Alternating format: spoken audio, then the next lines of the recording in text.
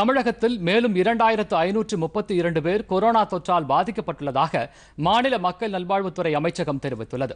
இதுகுறித்து இன்று வெளியிடப்பட்டுள்ள அறிக்கையில் இதுவரை மொத்தம் 59,377 பேர் பாதிக்கப்பட்டுள்ளதாகவும் அவர்களில் 32,754 பேர் குணமடைந்துள்ளதாகவும் குறிப்பிடப்பட்டுள்ளது. இன்று மட்டும் 1,438 பேர் குணமடைந்துள்ளதாக தெரிவிக்கப்பட்டுள்ளது.